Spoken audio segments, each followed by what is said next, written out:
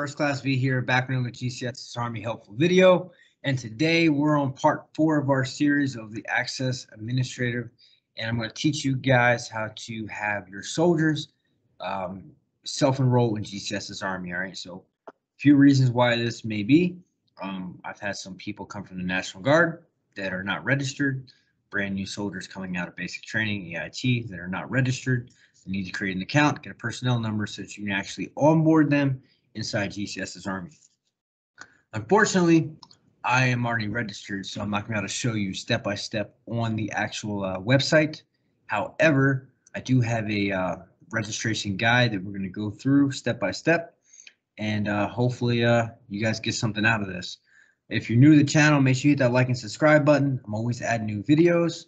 Like I said, this video series here is going to be pretty lengthy. I think I got 34, 35 videos planned for this series. So if there's something that you want to see taught in the Access Administrative series, let me know. Leave your comments down below or leave your ideas on the community tab. So without further ado, let's go ahead and let me share my screen here. All right, so GCSS-Army self-registration. All right, so this job aid is actually on GCSS-Army. It's been updated to include pay plans as well. Okay, so basically what we're going to do is we're going to talk about the self-registration process flow, the prerequisites, and how to actually navigate all the sections and actually complete your self-registration. So GCS-Army self-registration process flow. Okay, so this process flow is designed to keep you on track and actually be able to get you GCSS-Army access. All right, so you got your registration requirement. Your Access Administrator provides you the registration link, which I will include in the comments down below. Registration form is submitted and validated. Okay, personnel HR data created in GCSS-Army. Once self-registration is complete, you go into what they call a bucket list, where you have no roles, no positions. Once you self-register, you cannot just get access the same day. You must wait 24 hours, all right? After 24 hours, you're going to be moved from the bucket list and go into, from the bucket list to a position with roles. User NA and AA both receive a workflow notification. Now, with this said, we all know that recently they've been pushing to reaffirm, and a lot of us have not been doing the right thing with GCSS-Army for a very long time. So in order to get access, you need those G-Track certificates. You need that SAR. You need the assumption of command, the appointment order memo. What are you going to do inside of GCSS-Army, all right? So some of the prerequisites for this to register, you got to have a valid current CAT card, all right? So you must know your Unit 6 character UIC, all right? So hopefully y'all know that. And then once you have that information, you're going to insert your CAC and you're going to go to this website right here, gcssarmy.army.mil, hr.self-register. All right, so once you're on the screen here, it's pretty self-explanatory. You're going to click your certificate, enter your PIN. This screen here will pop up saying, hey, I acknowledge the Privacy Act statement. From there, the system recognizes if the system recognizes that you've already have a GCSS-Army personnel number, it's going to tell you that you've already registered and it exists. All right, you'll see this message right here: personnel already exists in GCSS-Army, blah blah blah. All right, so in the event that does happen, you're going to do is write down the personnel number and click exit button and provide that personnel number to your AA as soon as possible. From there, the AA can do a couple different things. They can either rehire you or they can transfer you. If you do not get the message above, then you are not registered yet, and you should proceed to step 6 of the handout. So if you want to copy this handout, make sure you leave me your email, contact me through Facebook or my military email, dennis.j.valora2.mil@mail.mil, and I'll be able to get you this. All right, so once it identifies that you need to register, okay, so it's going to come up here. You're going to have to enter some information here, all right? Your EPDA reads, no, do not complete this form, close all browsers, reinsert your CAT, restart the transaction. Okay, so on occasion, you may have to do this a few times in order for it to actually work, depending on your computer and stuff. All right, so basically, you're going to fill out your UIC. Okay, so you need to know. So once your CAT is in, it's going to pull your DoD ID, and some of this information should be already filled out. All right, your first name, middle, last. All right, Army. Make sure you select what Army or what branch of service you are. All right. So, like I said, the pre-populated fields will verify that the CAC is correct. All right. Do not continue with self-registration if any of that's wrong. Okay. Do not do that. If that does not fix the problem, you need to create a help ticket and get with your AA for that.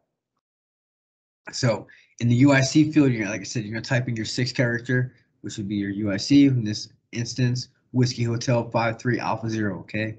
You're gonna click the UIC check button, and it's gonna let you know if it's valid. The unit does not exist in GCSS-Army. The unit is not active in GCSS-Army, or the UIC contains invalid characters. So if you do get this message, okay, so if it's valid, you're good to go. You can proceed.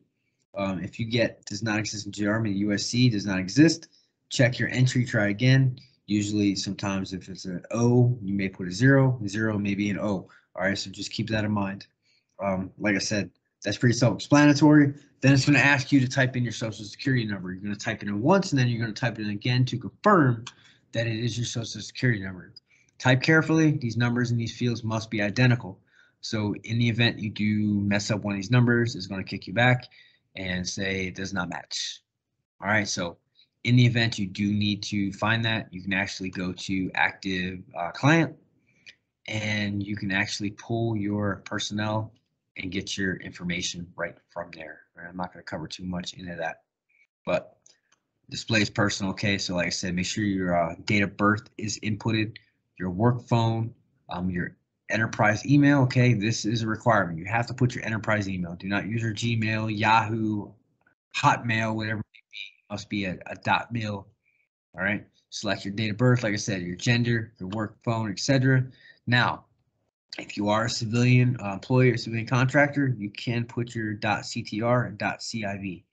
For example, civilian employee email address will look like john.j.doe.civ@mail.mil. All right. So make sure you keep that in mind. So in part E, you're going to select your personnel type. All right. So for here, this is going to be pretty easy. For most of us, we're going to be active duty. All right. So there's a table that explains this. You're a United States active duty soldier representing a branch of Army, Air Force, Navy, Marines, or Coast Guard. You're active. Then you're going to select active. All right. If you're a DoD civilian, it's going to tell you if you meet the criteria, that's what you will select. All right. Note, additional fields will appear that correspond with personnel type you choose. All right. So in the event of this, complete the following required fields. Okay. So we're Army National Guard enlisted. It's going to ask for your MOS, your grade, your height, your weight, your hair, eye color. All right. Make sure that you pay attention to your height, weight, eye color, because it affects more than just getting you access to GCSS-Army. Most of the time that I have to fix like driver's license and things like that is because either the height, weight, eye color are blank or they're wrong. All right, just keep that in mind. Like I said, you will import all of that and you'll proceed to step 16. And basically it's just gonna fill out the information. What your MOS is, your occupational category. That's all you're gonna do. Once that's done, personnel type for DA civilians, locals. All right, so we're really not going to mess with that on this video because most of us are going to be active duty or actual some part of the armed forces. And of course, you got your NAF civilians. All right, this is how you would do that for them. Like I said, I'm not going to go too far into that because we're Army. So after everything you input, right, the system is going to display a confirmation screen that accepts your entries. Please confirm that the information is correct. So once your information is correct, right, you're either going to edit or you're going to register. So if you click the register button, submit your entry, okay, the system processes your registration and creates an intermediate document, IDoc, that can be used as a reference if needed. All right. So once you submit, you'll see this submission below. Your request was submitted and processed in GCSS-Army. IDoc number is this. All right. So make sure you record or print this IDoc number because it comes in handy. There has been instances where a soldier is registered and it doesn't register on the actual GCSS-Army system, and we have to drop a help ticket, and they're going to ask for this number right here. All right, so keep that in mind. Like I said, once that's done, click the exit button, and then you are registered. All right. So if you require system access, like I said, your AA must transfer you into a position with user roles. The system will notify you once you're able to log into GRM using your email address you entered earlier. All right. So that's why I said it's critical that you use your military email. All right. So I hope that was helpful. Like I said, that's the self-registration process. It's pretty easy. It's not that hard. It's not that complicated. It is what it is. So I hope you're enjoying this series so far. I know the first 4 videos have been kind of boring, but we're getting ready to revamp up to some more exciting material and actually get into actually doing what an AA does and what he's supposed to do. So without further ado, make sure you hit that like and subscribe button. And as always, go Ordnance.